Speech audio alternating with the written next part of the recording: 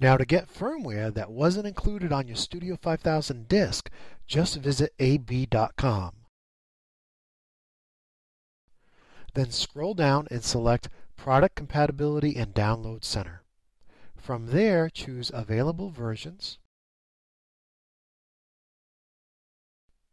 Then enter in your ControlLogix or CompactLogix processor catalog number and select it from the list.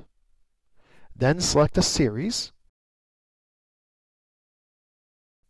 and then you'll see a listing of all the available firmware for the model you entered. Now, to download firmware from here, just select the image of a gray box with a red arrow, and then select Firmware. Then log in with a free ab.com account. Then accept Rockwell's terms. And finally, select either Managed or Direct Download.